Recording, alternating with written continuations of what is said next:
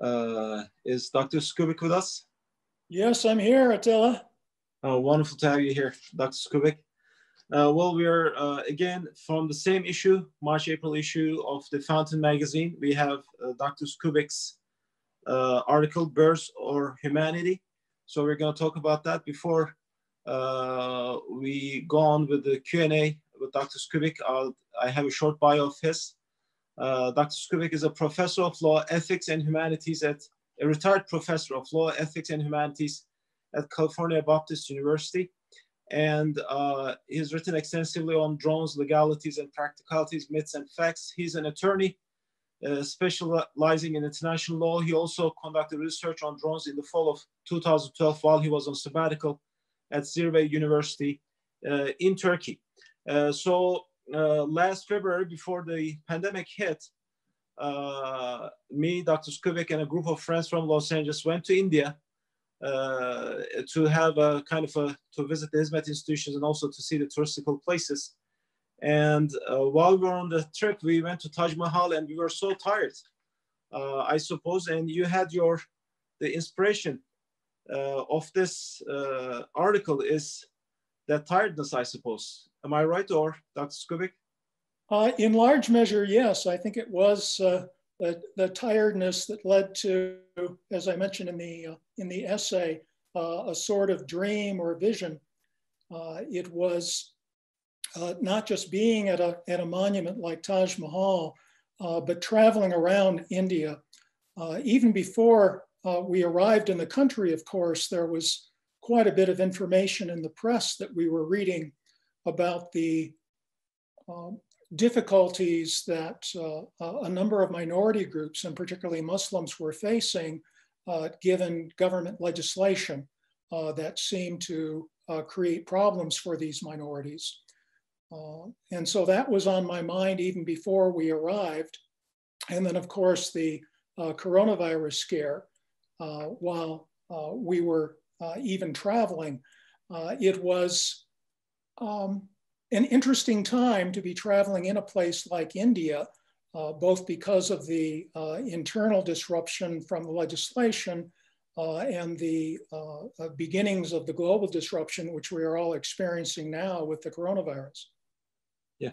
Can you tell us a bit, you alluded to you talked about the story of St. Francis. What is the gist of that story?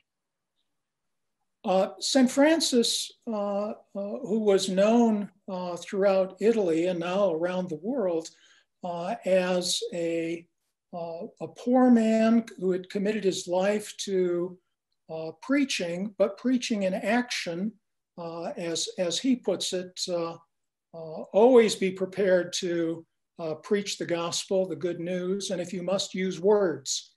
But if words aren't necessary, then do so through action.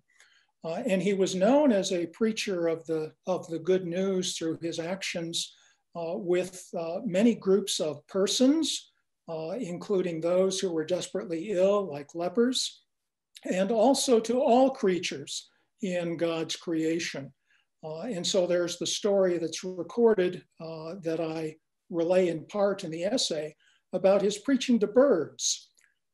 And that the birds should recognize that as God's creatures, their task is to praise him in their diversity.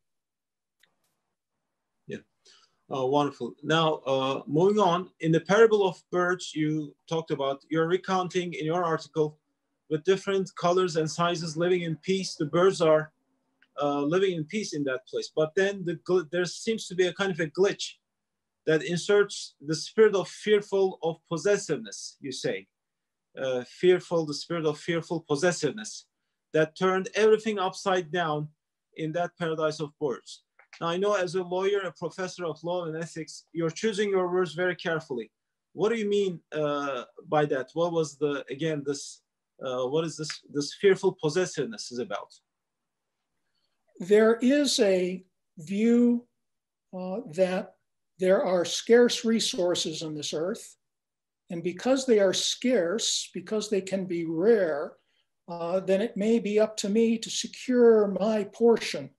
It's up to me to secure what I have and that means secure it from others to obtain what I think I need and to keep others away. But that's not God's creation.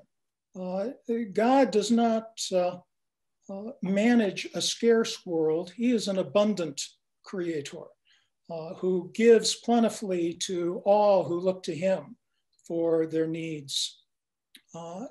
There is no such scarcity then that I need to battle others about, that I need to battle over. So when I say a fearful possessiveness, then it's a possessive attempt at possessing these scarce resources grounded in fear, grounded in the fear that I won't have enough or that you'll take it away from me.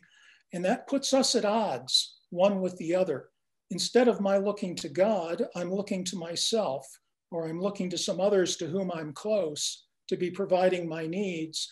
And that means that anyone else is an enemy. Exactly. Thank you. And near the end of your article, you talked about Thomas Mann and his testimony in 1947 before a U.S. Congressional Committee. Can you elaborate on that, Dr. Skubik? Yes. Thomas Mann, for those who may not remember, was a great literary figure in the early 20th century and was actually a refugee from Germany who came to the United States, first to England and then to the United States, fleeing the Nazis, fleeing them relatively early because he could see just what sort of tragedy was going to be playing out. And so he left and came ultimately to the United States. And while he was here in the States, he recognized through the late 1930s and early 1940s that there were concerns arising in the United States that, of course, led us into, at the time he gave his testimony, what today we call the Cold War. Even before World War II was over, there were these concerns like the fearful possessiveness that I speak of in the essay arising in the United States. And so he gave his testimony to Congress saying that what the Federal Bureau of Investigation, what the FBI was doing with regards to those who were said to be communists, of those who were already advancing calls for expansion of civil rights, he was seeing a crackdown on the part of the authorities that he thought was similar to what he was seeing in Nazi Germany in the early 1930s before he left. And so his testimony, I think, is an eye-opener, or ought to be an eye-opener for us today, and perhaps an awakening to the sorts of fearful possessivenesses that we're experiencing in many places in the world, and I think in India and in the United States even today. You almost finished your article with a wonderful sentence that I love so much: as the only Holy One, continually and eternally renews the face of the heavens of the earth. And then you finish with a wonderful prayer. So let the readers, the audience, take a look at that finish in this Fountain article of the March and April issue of 2020.